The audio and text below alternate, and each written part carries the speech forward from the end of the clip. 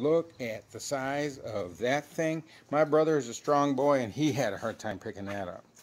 Of course, it was hot. We were outside working all day, but, I mean, look at that. I got a size 10 shoe.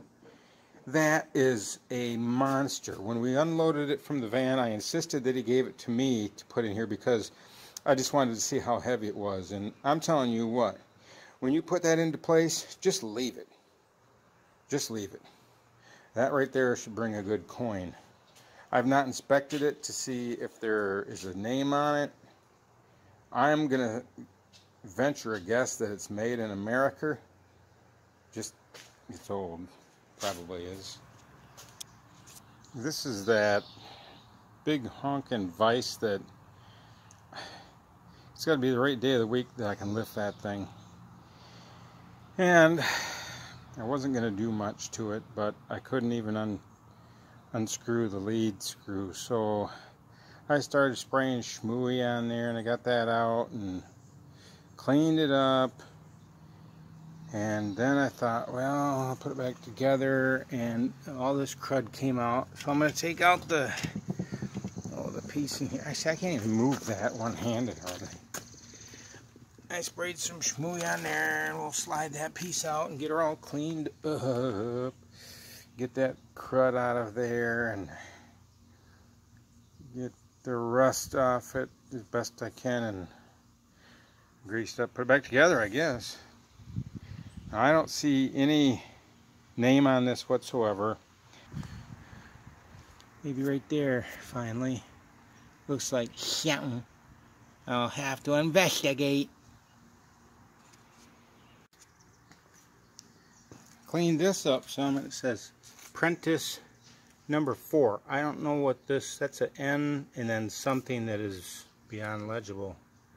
So, you know, it's a really good Vise, good vintage Vise.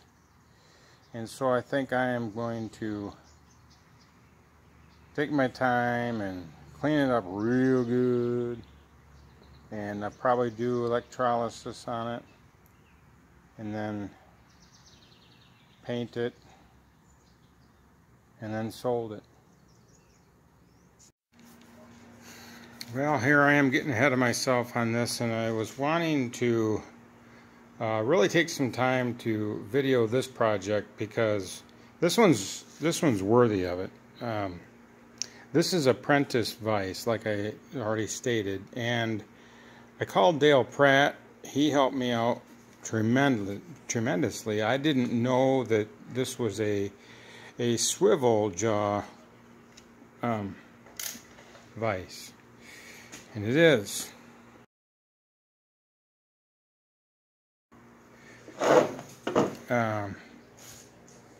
Okay, let's see. This goes out here.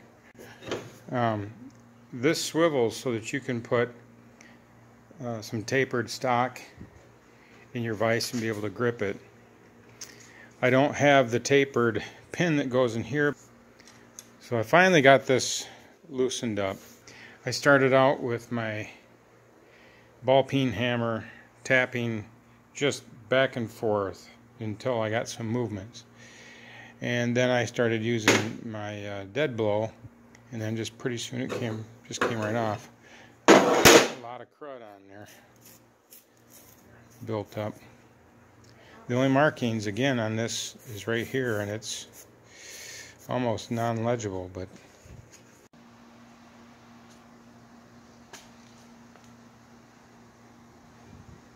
well, I got the Prentiss Vise as far as I'm going to go until I hear from the guy that wants to buy it.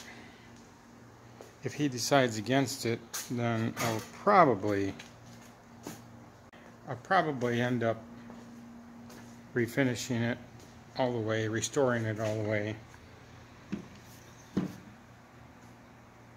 But I talked with Dale Pratt, and he informed me that this is a swivel jaw bench vise, which wasn't very evident at first to someone like me.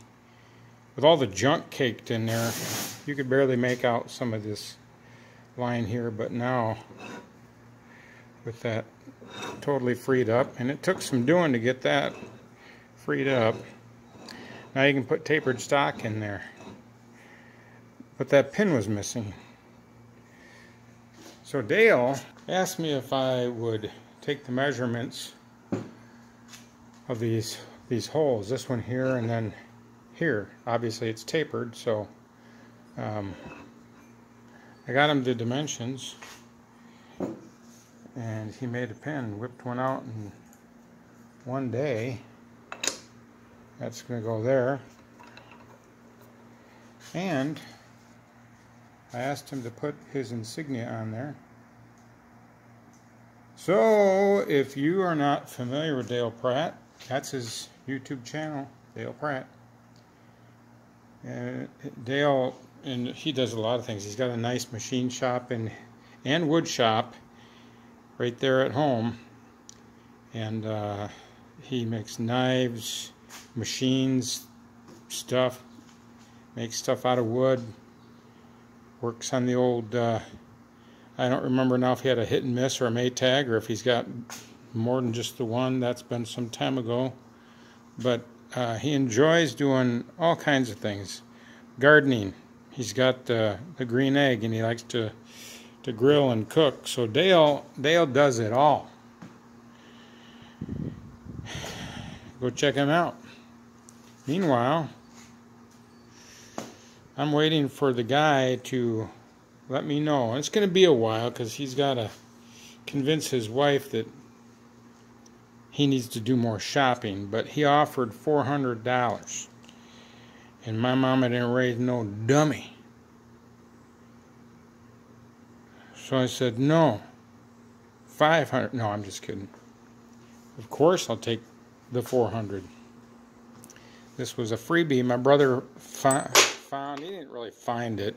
He was scrapping out some stuff at a guy's home shop, and the guy said, take this. So it's a find. It just wasn't thrown out to the road or anything.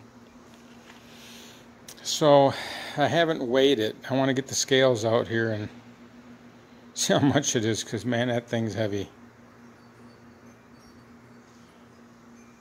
Another thing you want to do is check out Dale's channel, because he's going to have a video of the pin making. So you want to go check him out and see how he made that pin. Alright, I suppose that'll do it until the next video.